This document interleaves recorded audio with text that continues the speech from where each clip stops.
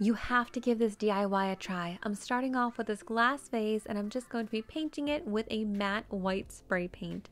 Next, I want to grab a napkin. So we're going to be doing some decoupage and this is going to totally transform this vase. Once you find a napkin you like, you just want to open it up and take off that second layer.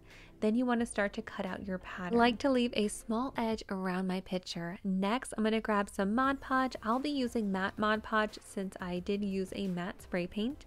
And all you have to do is just put some Mod Podge onto your vase, add on your picture, and then put a layer of Mod Podge over. Let it dry and you will be amazed by the results.